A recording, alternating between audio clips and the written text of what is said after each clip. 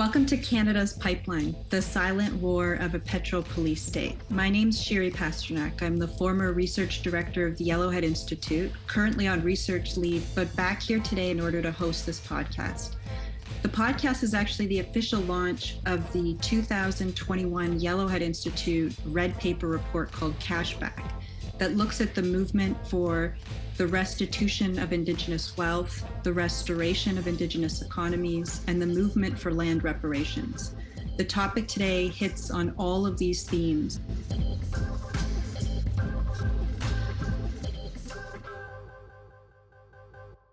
I want to welcome all our guests on the podcast today, Chief Judy Wilson, Kanahus Manuel, Matt Remley, and Eugene Kung, who I'll introduce properly in a moment, and to acknowledge the leadership of Kanahus Manuel in pulling this group of extraordinary thinkers and actors together as a follow-up to last year's collaboration called The Ransom Economy.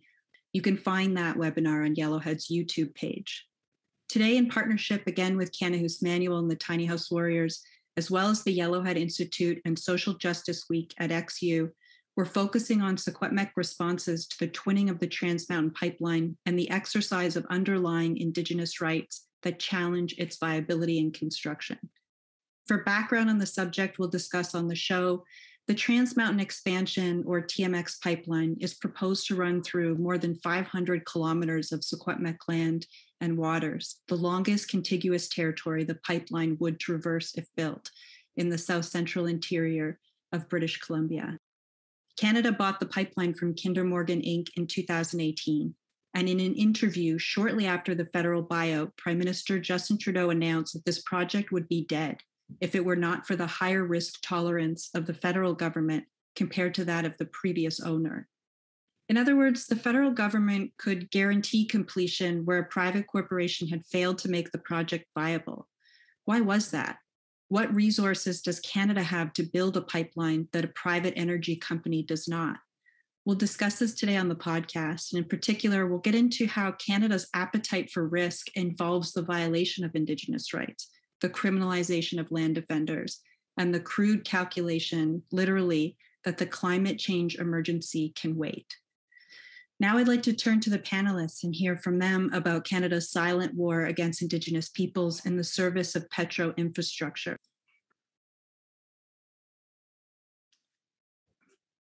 Okay, I'm going to start by introducing our guests.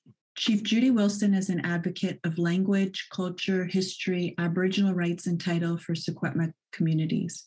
She has served her community for 10 years as chief and 8 as council member, and as a strong advocate for Indigenous self-determination and for the fundamental shifts needed for the survival of all peoples, including the transition to green energy towards food sovereignty and the restoration of waterways.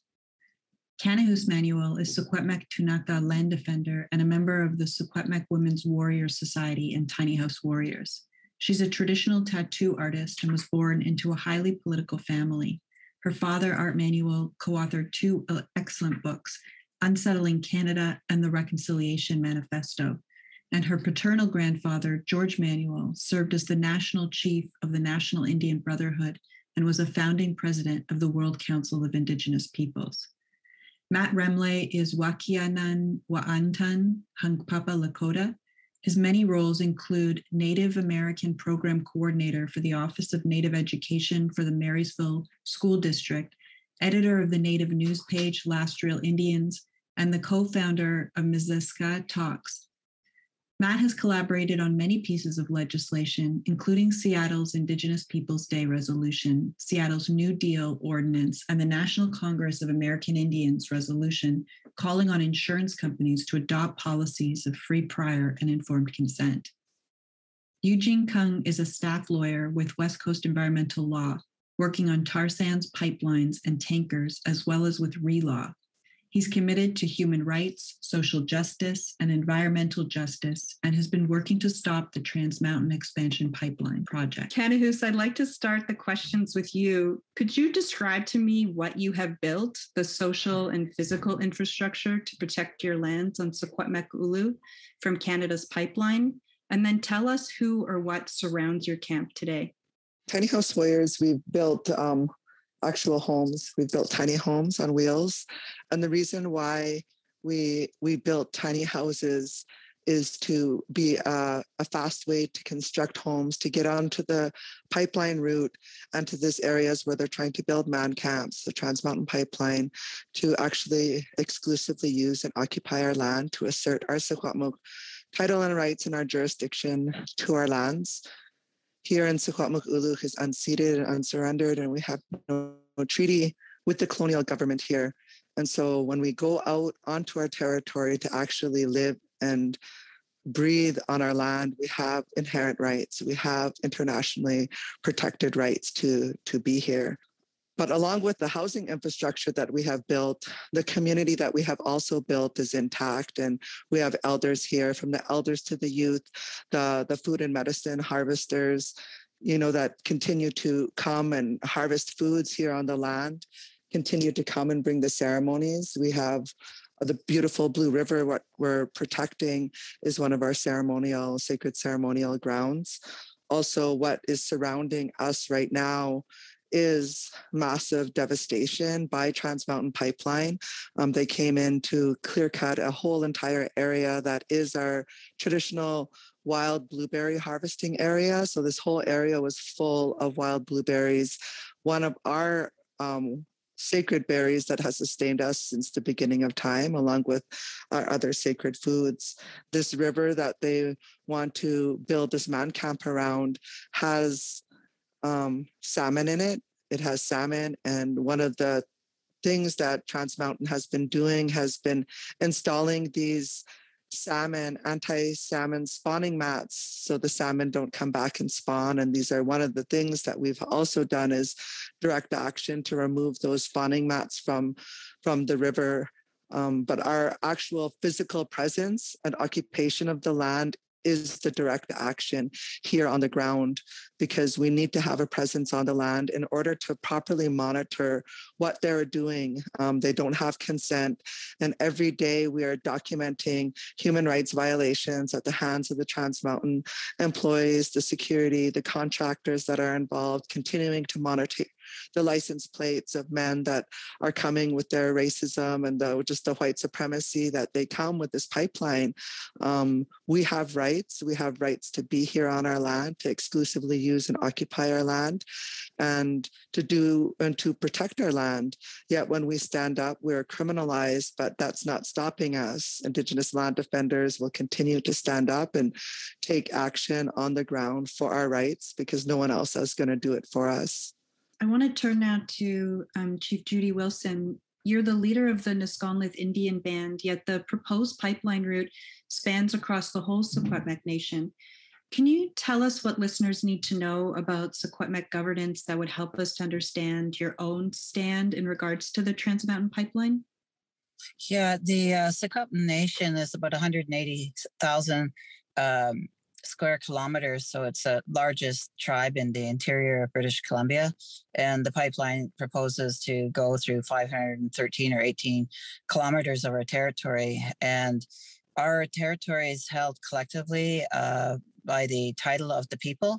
So we have like 10,000 registered Secwepemc people, but equally it could be doubled because of the discrimination with the Indian Act for the ones that can't register. But there are 10,000 Secwepemc people registered that live on and off the reserve.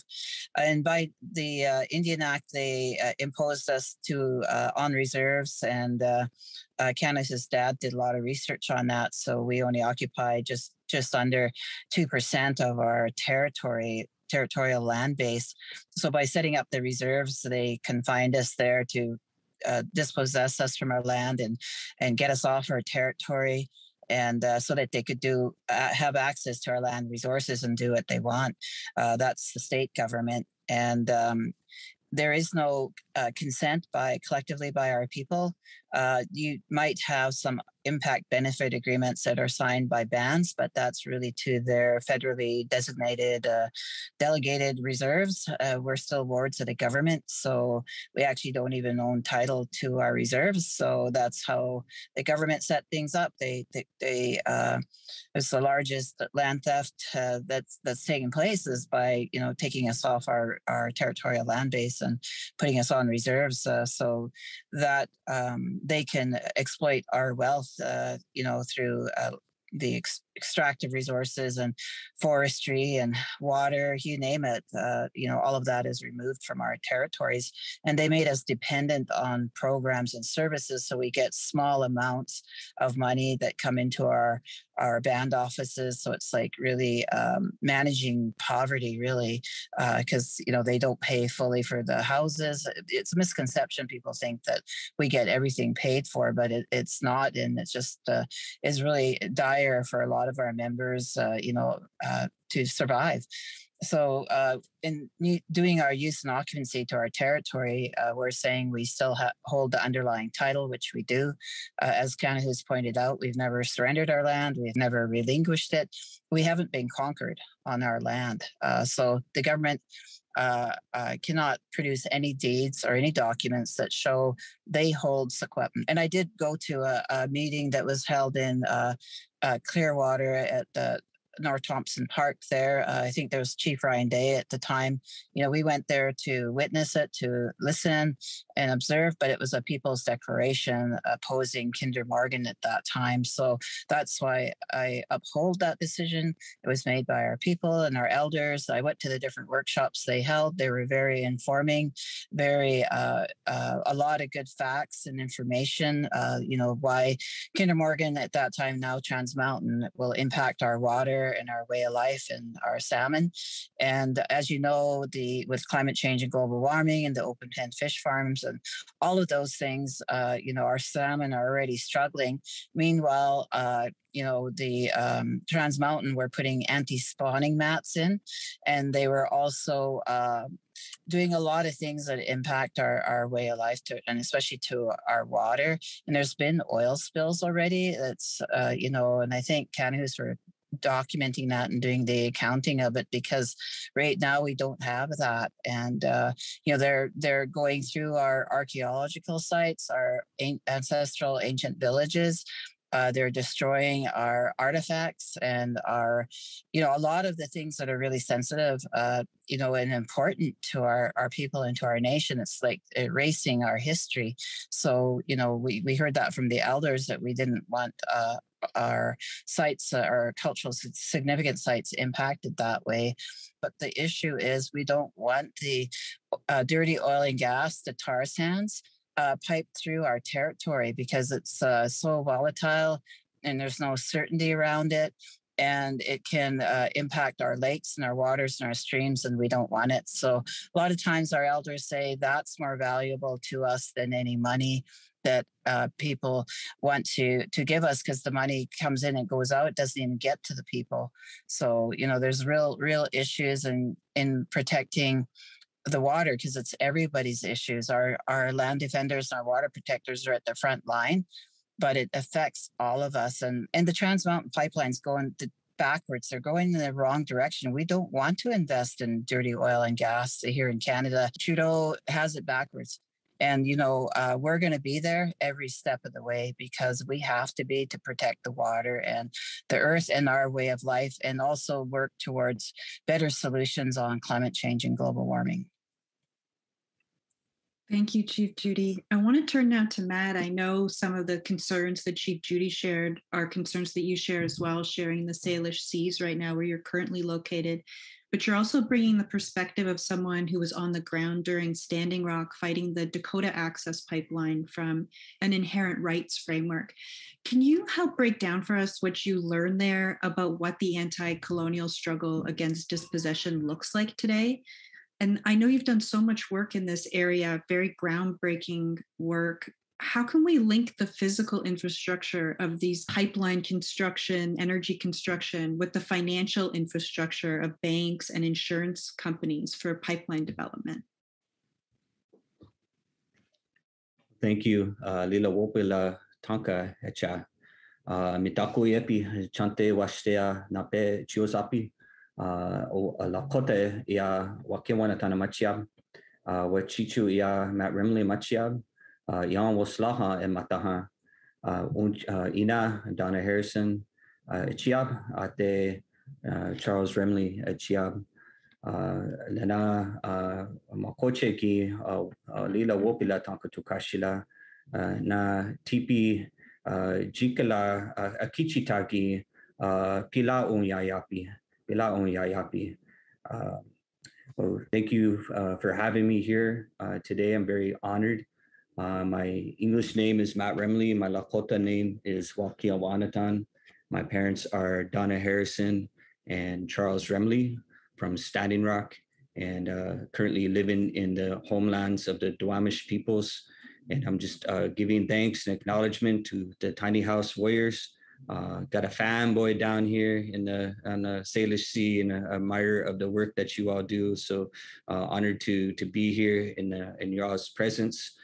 And thank you for opportunity to share a little bit about the work that we've been doing since the fight, ongoing fight against Dakota Access Pipeline, and in particular that framework around the financial institutions, taking a little bit of a step back.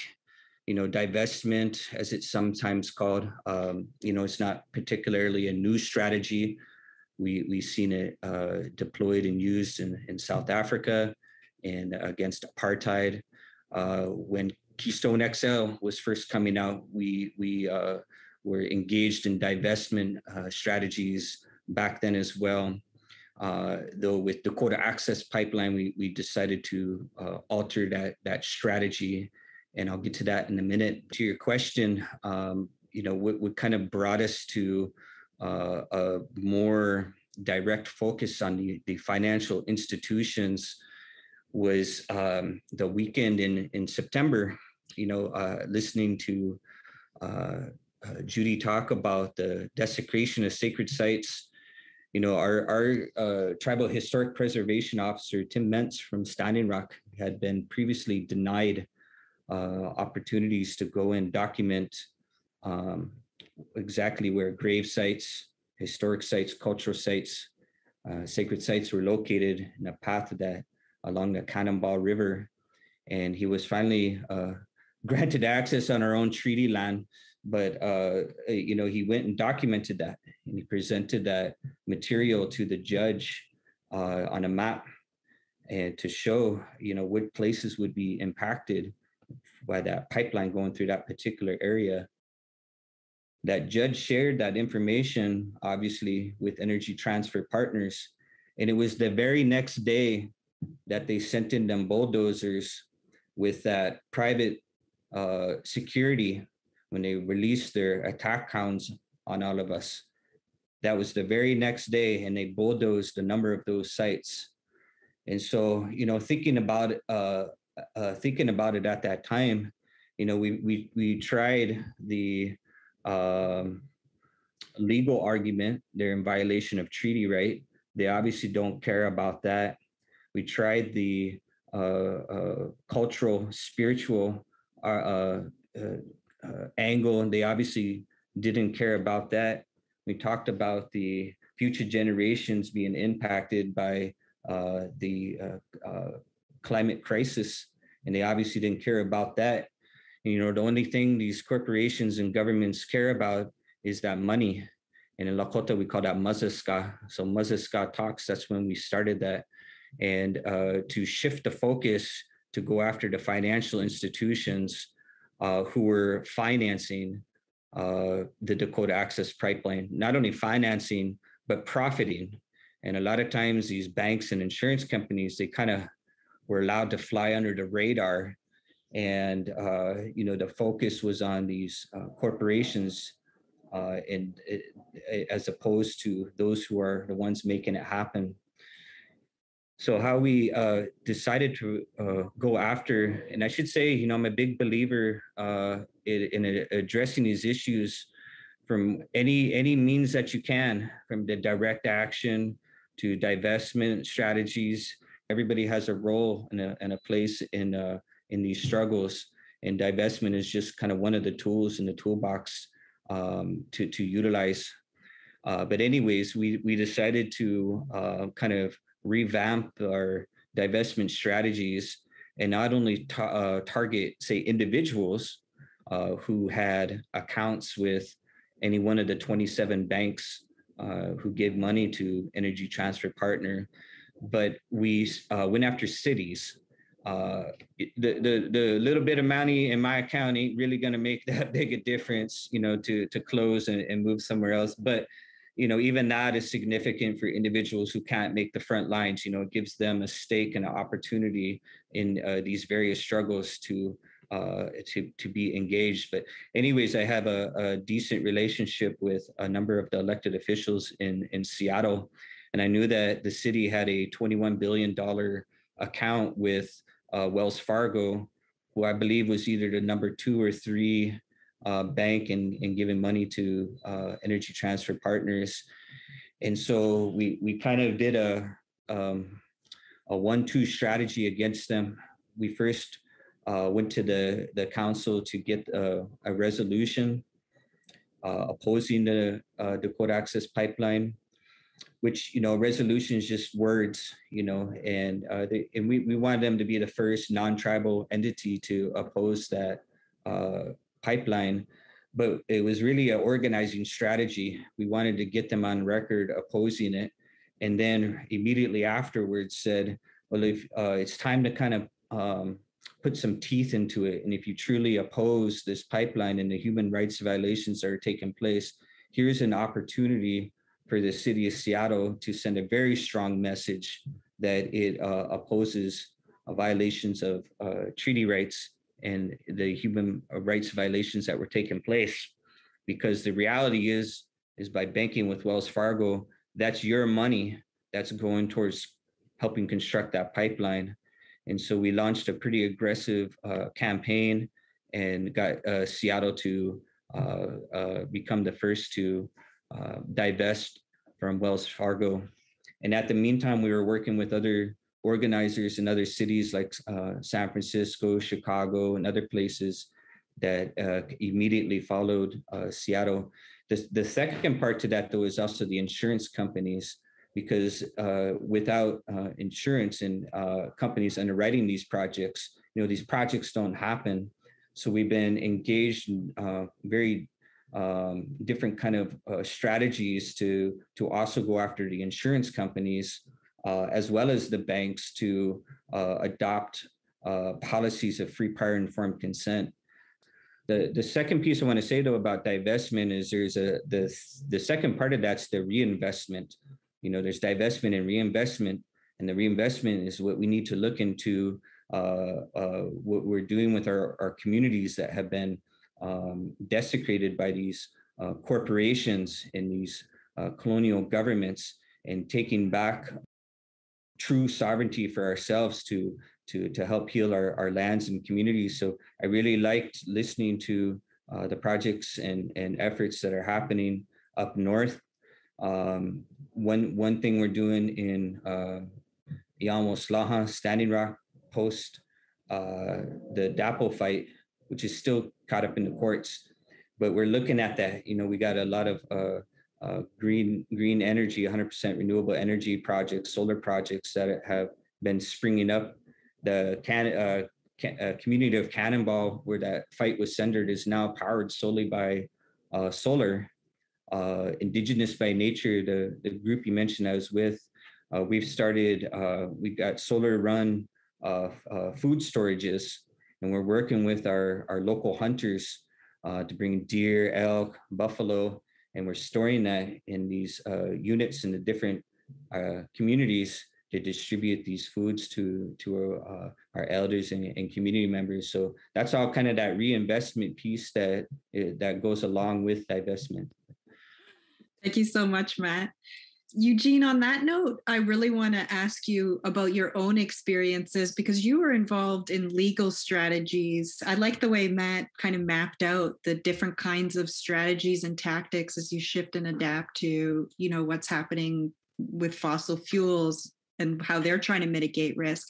I was wondering first if you could just tell us a bit about this report that was just put out by West Coast Environmental Law. Tell us what some of the concerns that were expressed in that report on TMX cost overruns and delays in construction. And maybe tell us what you think the role of the assertion and exercise of inherent Indigenous rights have been in the anti-TMX fight. How much of that risk that Indigenous people have created have played into the economics of the pipeline today? Thanks for the question, Shiri, and thank you for inviting me to this conversation with these amazing leaders. So a couple of weeks ago, we released a report at West Coast Environmental Law, which was the result of poring over hundreds of regulatory documents filed by Transmountain at the Canadian Energy Regulator. These were required documents providing what's supposed to be construction updates and schedules on a monthly basis. And what we found when we looked at all of these documents together and zoomed out was this clear pattern of delay and of a lack of transparency, really, for what's going on. We found evidence in Transmountain's own words, own documents around delays in every single segment or section of the pipeline route. It's split into 7 different sections. As well, we found those delays range from anywhere from 2 months to 24 months. And when we extrapolated that with previous statements made by Transmountain executives in sworn affidavits, we came to the conclusion to project that not only would the project be delayed well beyond the 2022 in-service date, it would come at a cost of hundreds of millions of dollars to the construction costs, as well as lost revenue to the company. And all of those are not necessarily a surprise, but if you just listen to what Transmountain themselves said, they continue to state to this date that the project is on budget and on schedule. And the reason they're able to do that is because they can move the goalposts, their own goalposts and their own schedules. It was a lot of work to go through a lot of documents to find not super conclusive results. And that really is the fundamental problem. It's actually a lot harder to get up-to-date, reliable financial information today as a publicly owned Crown corporation than it was when it was owned by Kinder Morgan. So there are, a number of different pieces to this. I think the lack of transparency on behalf of the federal government in terms of the underlying costs, and I think that's not a coincidence. They understand that as the costs continue to increase, the support decreases, and we haven't actually had a cost update since February of 2020 when the cost skyrocketed to $12.6 billion. Many are now estimating that the cost is closer to $20 billion. And that matters because when this whole thing was proposed in 2013, the original estimate for the project was $5.4 billion. So we're seeing a 4 to 5 times increase in an era where the future of oil and gas and the future of oil and gas infrastructure is in question, and not just from activists or climate scientists or environmentalists or Indigenous peoples, but by the biggest financial institutions in the world. And as Matt mentioned, insurance companies and reinsurance companies, the people who are already paying for the cost of climate change and already paying for this inability to capture the risk related to climate change. And I think there's a similar shift happening with respect to Indigenous rights and the lack of free, prior, informed consent that projects have, and in particular where the land is not ceded, not subject to a treaty, and where even in Canadian law there is a recognition of the uncertainty related to the Crown assertion of title.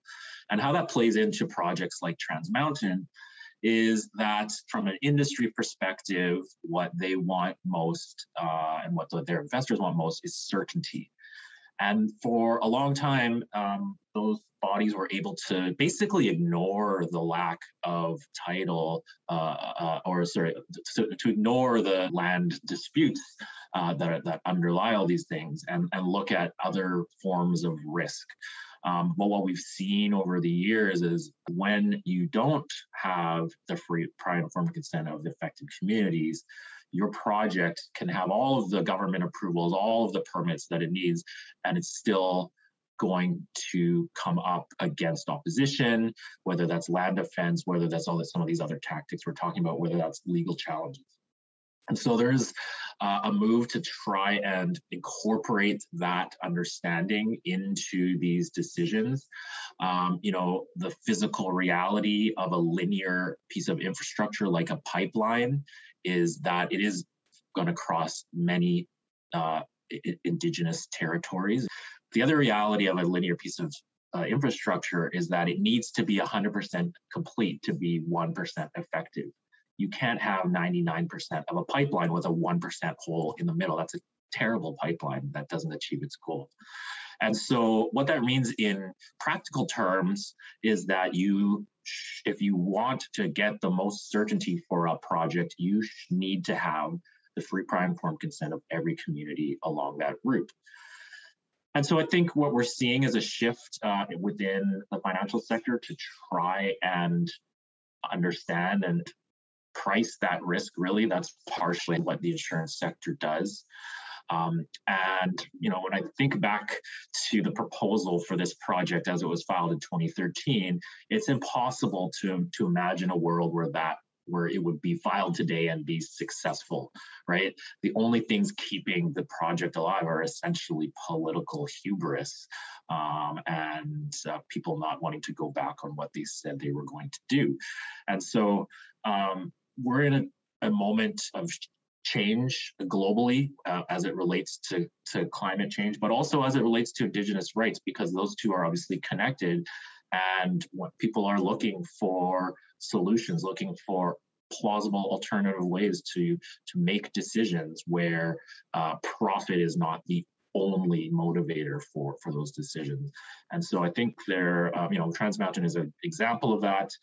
We know that Kinder Morgan ran away from the project back in 2018 because of these risks that they were facing and because they weren't able to raise the capital to fund the project. And that was why the Canadian government had to step in, buy it at a premium.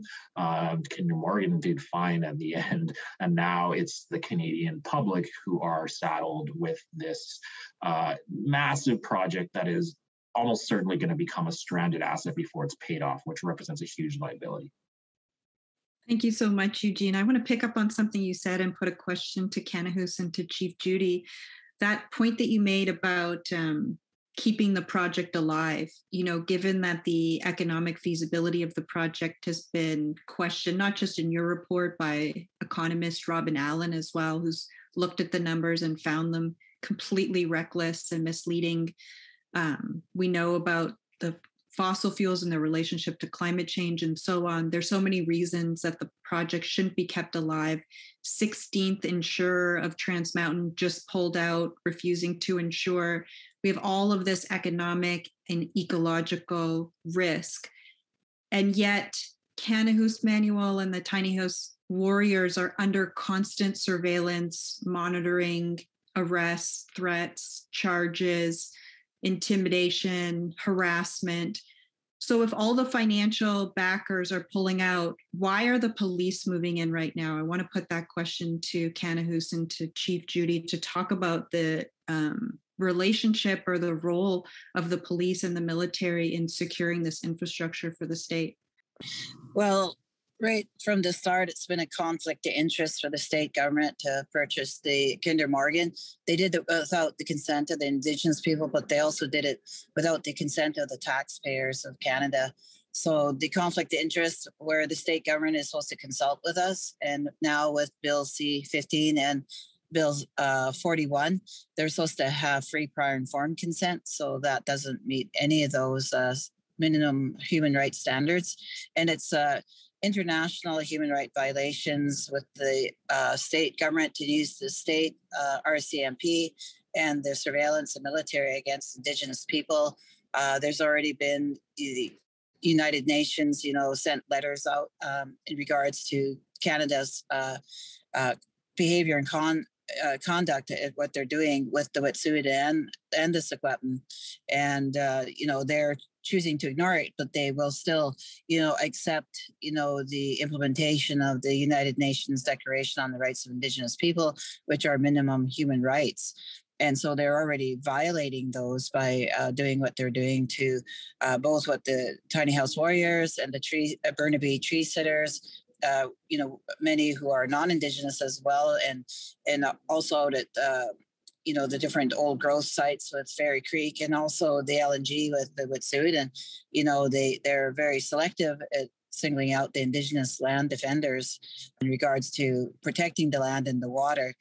So I really feel, and I'll keep saying that Canada's in a conflict of interest. They're choosing their own state-owned pipeline interests over their obligations in regard to human rights and also obligations in regard to our constitutionally protected rights, and also the Indigenous, the Secwepemc laws and jurisdiction and legal orders, which we already explained. They do not have our consent, and they do not have the legal rights because our laws are still intact over the land, and so is our title. Yes, the RCMP's involvement right now on the ground with the Indigenous resistance and land occupation here with the Tiny House Warriors in opposition to the Transmountain pipeline. We've been here for 3 years. This will be the 4th winter that we're here at Blue River. And from day one of our land occupation, we've had constant interference by the RCMP, government workers, contractors that continue to harass us on a daily basis for asserting our title and rights here on the land. Really, people really need to understand the magnitude of our Aboriginal title and rights, which includes economic right, which includes our right to make decisions, our right to our own leadership. And it needs to be very clear who the proper and rightful title holders are. And when you dig deeper, it's the people collectively on the ground, as you heard Chief Judy Wilson state. The RCMP, as I've heard how this is referred to as from our Southern relatives, is that it is a Petrol-Police state. Every corner you take on these roads, you're going to bump up into Transmountain Security or RCMP. And the RCMP actually invented and developed a new division within their policing called the Community Industry Response Group. And this is specifically to monitor Indigenous people on the ground that are opposed to this pipeline or any type of resistance or protest against any type of infrastructure or resource extraction infrastructure. It's the same police that went in on the Wet'suwet'en raid, Indigenous people standing up against the Coastal Gas Link. It's also the same RCMP division that's at Fairy Creek, and all the police violence that's happening at the hands of the RCMP. There is the Community Industry Response Group. I also have a lawsuit against the Community Industry Response Group, RCMP, because of the violence and the injuries that they caused on one of the arrests on our land and within this pipeline route. It's not just at the hands of the RCMP, it's also at the hands of the Transmountain Security, who has become very like their own policing agency out here. We've found that one of the main security leads out here at Blue River, where we're living, and along this segment of the Transmountain line, is head by a former RCMP. This man has an extensive history working for the RCMP over 25 years in special operations. The government of Canada cannot extinguish our title and rights, and they're trying to make it look as if there's Native consent, or that they have this free, prior, informed consent from Indigenous people by convincing Brown businessmen to buy this project, this whole pipeline. And it's a bad business deal, investment, no matter what you look at it. Alberta has a big investment into this pipeline as well, because this bitumen they want to pipe through this transportation system, which is this pipeline, is coming from the Alberta tar sands. And this resource, this raw resource, this dilbit, this bitumen, it's landlocked in Alberta, and it has to go through multiple choke points through some of the most aggressive mountains in Canada in order to get to tidewater. And that's the risk. That's a major risk that Transmountain and the Canadian government is facing, especially where they're not recognizing Aboriginal title on the ground. When these spills happen, no, they don't document it. They lie about it. We caught them in lies at the Darfield pumping station. They said 100 liters. The next thing you know, by documenting it and be there and going past their security line into the actual spill site on Facebook Live, they are forced to tell the truth, and they had to admit to the 10,000 liters spilled instead of the 100 or whatever liters they were trying to say prior. So monitors on the ground are very important to catch Canada in these illegal acts and these illegal constructions and operating without permits, et cetera, et cetera. It's important for us to be on the ground, and they know it, and we're criminalized for doing so. We can't even properly monitor because we can't even get behind the fences. We're monitoring on the outside of the fences. You know, Canada should allow our monitors behind those lines to properly monitor what is happening on our territories, because we have experts. We have trained experts in our Secwepemc Nation to properly monitor and map what's happening, so we can catch them and because we can stop them.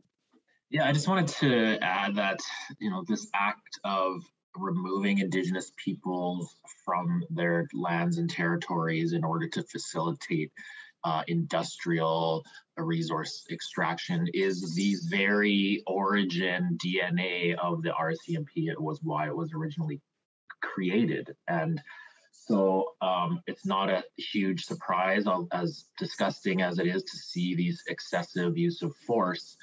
And it's not the first time we've seen this movie either, right? There were a host of complaints filed against the RCMP for excessive force in Elsipogtog, for example, out in New Brunswick. Those went through the civilian body that receives complaints, and they agreed that excessive force was used. Unfortunately, that report then went and sat on the desk of the RCMP head commissioner and remains there without any action, without any changes at all. Similarly, as what Fairy Creek was also mentioned on the other side of the country, what's related to a forestry dispute, where a court case filed by the Canadian Association of Journalists criticizing the RCMP for setting up exclusion zones and not letting the media do their job of witnessing and reporting on what was happening. The courts have said that that was illegal, yet they continue to do that today as a tactic. And so it's very concerning. Of course, I just want to echo what Kanahus was saying around, in addition to the RCMP, who, even though it's not that effective, have at least some accountability bodies. These private security folks hired by Transmountain in unmarked vehicles who will not ever identify themselves, in some cases, as we understand, are former RCMP officers themselves. That is a whole nother level of state of creepy incursion of security culture, and it's especially bad when it's not just the state, but a corporation run by the state who are all collaborating together. Thank you, Eugene. I'm sure many people don't know the history of the RCMP in Canada, but Indigenous people are more than well aware. I want to put a final question to the panel, and I want to start with Matt, who's already sowed the seeds of this final round of questions when he talked about the opposite of a divestment strategy being a reinvestment strategy. And I want to ask how Indigenous economies can be part of or lead the green transition and show climate leadership today. All the way around from the resistance to the resurgence and reinvestment, Indigenous communities globally have shined a light on how other communities can follow, support, and uplift. We have the creative means to which to really uplift, support our families, our homelands, and communities that ultimately benefit other communities. I mean, we're even trying this with the city of Seattle, you know, the colonial city of Seattle, when we implemented our kind of version of a Green New Deal for the city. And that a big piece of it includes the inclusion of the traditional communities, tribal communities, in particular the Duwamish and Suquamish, who were pushed out of Seattle due to racist laws in the 1800s, exclusionary laws, that they are front and center in any efforts towards a quote Green New Deal, because it isn't just about the reduction of greenhouse gas emissions, you know, and replacing that with a, you know, clean green energy. But if that clean green energy, renewable energy, is simply replicating with the fossil fuel companies of putting mining for lithium and tribal lands in the Southwest without tribal consent, or putting in mass solar installations in sacred grounds, and it's just a new form of colonialism. And that's why the tribal voice has to be front and centered in all this transitioning. So part of what we're doing in Seattle in reviving that is, again, that inclusion and that centering of tribal voices that includes things around restoration of salmon streams, includes reviving of land. You know, so a lot of things that we might not think traditionally of, or non-natives, I should say, of that go hand in hand with a Green New Deal or a green energy economy. But these are the type of things that need to be, you know, front and center, that we're really pushing for, that, you know, the folks who've lived on these lands, the Duwamish people, for tens of thousands of years, without destroying and desecrating these lands, obviously know how to live with these lands much better than the settler occupiers who have turned it into, you know, a toxic sludge in just 150 years. So that's that partnership that can coexist. But again, you know, some of the projects we're doing out in Standing Rock is like, we can do this for ourselves. We don't have to rely upon others to kind of hold us up or hold our hand or take care of us. We can go out and work with our hunters to provide meat for the communities. We can work with our traditional medicine people to bring medicines. We can train our own people how to install and maintain solar panels and stuff. And these are the type of things that we've been doing over the past few years. So those are just a few different ideas, including that banks. We can look into what does a community or a tribally owned bank, if you want to call it that, look like? Like, we have that ability to reinvest back into our own communities. So, you know, that's something that we again are looking into in Standing Rock. Like, what would a tribally owned bank that is really it helps invest back into the community look like? So that's just another angle of reinvestment. Oh, thank you, Matt. Chief Judy, I know that you're working on the green transition. What are your thoughts on this question? We need to have systems that aren't based on the colonial systems, because, you know, they were basically just supporting the 1%. A lot of our communities are doing a lot of the same things, looking at alternative banking and looking at alternative food systems like wild salmon and the way we grow our food and continued harvesting for our medicines and things like that. I've seen a resurgence in a lot of that. But the whole point of it, though, is with environment, it's impacting the health of our animals too, and the health of our wild salmon and our waters. So, we do have to do the important work. There's no way of getting around it. We have to deal with climate change, and we have to deal with the adaptation and getting back to a healthier earth, a healthier water system. So it's important work, and it's going to take everybody to do that.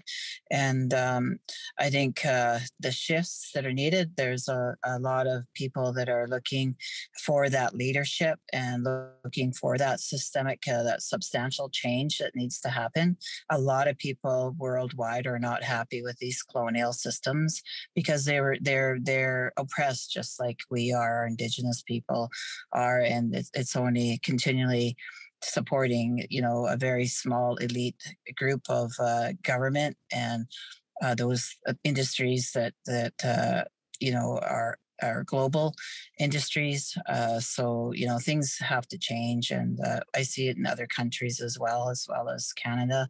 And we have to rethink that. I've been on different economic post-COVID talks, and I said I don't want to go back to the old economy because it didn't include us. We have to shape out a better and more inclusive economy that's friendlier to our earth and to our water and to our salmon. So it's going to be a lot of work. I think it's better off leaving the dirty oil and gas tar sands oil in the ground, as many other people I've heard say that too, because it's just costing too much. And it's like a carbon bomb, really. They said if you continue to take tar sand oil, and I know they're trying to buy more land around different areas, because I talked to other chiefs and other nations where there's potential tar sands there too in other areas. And they're blocking them, and they're trying not to.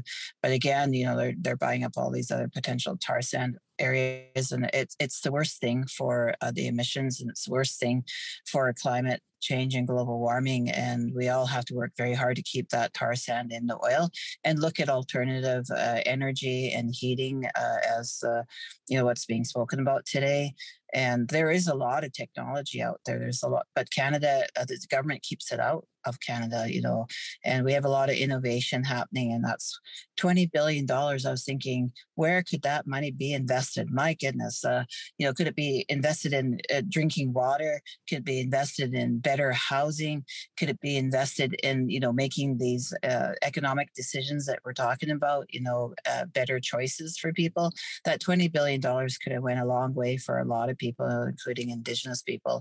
So to me, the Trudeau government is not investing very well at all. I think it's going backwards, and we need to correct that. But it's the people that we have to work with to correct that. And there's more and more people coming. If they arrest us, there's still thousands of more behind us. And that's what's happening all over here in BC and in Canada and worldwide.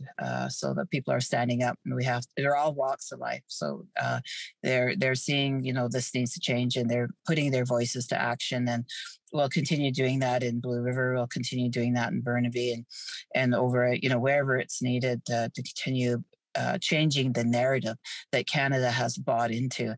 And they're writing their own narrative. They can change it. Cancel Trans Mountain. Thank you. I want to give Kanahus Manuel the last word on this question. How can Indigenous economies be part of the green transition and climate leadership? Indigenous economies mean so much to us as Indigenous peoples, although people don't relate to that word economy, but it's in everything that we do and live and breathe and eat as Indigenous people. We've always been able to benefit from our lands, but in a very reciprocal relationship with our lands. And so this relationship with our lands, it was able to keep our land intact, and our land is our economy.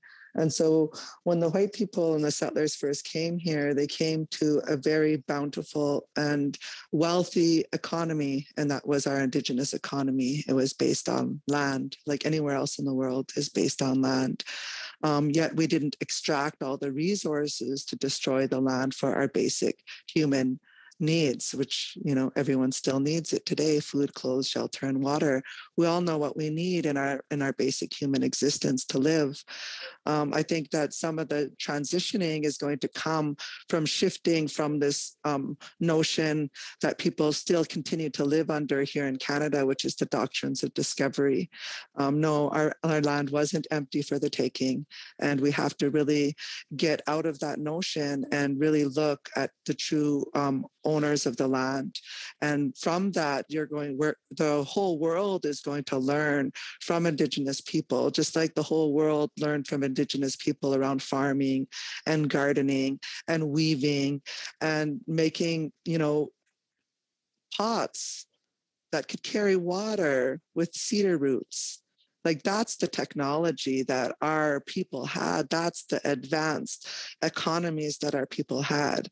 That traditional economies were continued to live under, and that's our moose, our deer, our salmon, our traditional foods and medicines. And not all of our people will want to, share that with the rest of the world because it's a limited source for our people on our land.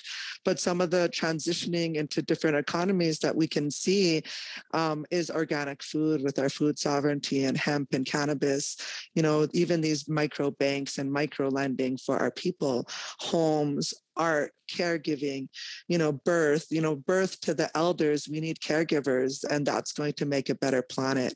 Health and wellness as Indigenous people, we need to put a lot of effort into that because of the residential schools, because of colonization, because of the constant genocide and bombardment of attacks that we continue to face by colonialism. Indigenous economies, diving into that full force and really being proactive in it is building our nation-to-nation alliances through our economies. We used to trade our SCOSA for the Hooligan grease. That was gallon for gallon trade. It takes a lot of work for both of those. We know the value of that. Our value, and when we talk about economy, and economists will know this, they talk about value. And our value is a lot different than this Western way of thinking about, monetary value. And we face off with that every time there's an injunction hearing, because they'll pull up the balance of inconvenience and they're going to talk about value and investment and who invested more into this project. Well, we're going to have to look at our Indigenous economies and put value to it, because that's what's actually making Canada thrive and survive is our economy. And they've gotten very wealthy off of it. And once we start to switch and shift over to looking at who the proper decision makers and the true original title holders to the land, because when you're talking about title, you're talking about every rock has Secwepemc title in it, every tree has Secwepemc title, all the water has Secwepemc title. And you touch that, you remove that, you have to compensate for that. And that's what Canada has not been doing, is compensating for the theft of all the resources that they have touched and interfered with that has that Indigenous title in. And that's the risk and uncertainty that goes along with investing in areas where there's Indigenous land conflict, and especially here in BC where there's unceded lands. Canada has not dealt with the BC land question, and that's their unceded title territory here in so-called BC. So there's going to be a lot more popping off. You're going to see a lot more conflict until Canada implements our title on the ground here in Secwepemc. Thank you, Kanahus, Manuel, and thank you to all of our panelists, Chief Judy Wilson, Matt Remley, Eugene Kung. It's been an absolutely electrifying hour, and I want to thank you so kindly for your time on behalf of the Yellowhead Institute, and thank you to Kanahus for co-organizing with the Tiny House Warriors and inviting these panelists to come and join us. I want to bid you good night, and thank you again for honoring us with your thoughts this evening. Thank you, Kanahus Manuel, and thank you to all our panelists, Chief Judy Wilson, Matt Remley, and Eugene Kung. It's been an absolutely incredible hour. and I want to thank you so kindly for your time on behalf of the Yellowhead Institute. Yellowhead Institute's latest red paper, Cashback, looks at how the dispossession of Indigenous lands nearly destroyed Indigenous economic livelihoods. Cashback is about restitution from the perspective of stolen wealth. To learn more, please visit cashback.yellowheadinstitute.org. And to learn more about the work Kanahoos Manual is doing with the Tiny House Warriors to defend Secwepemc territory against the Transmountain pipeline, please visit tinyhousewarriors.com.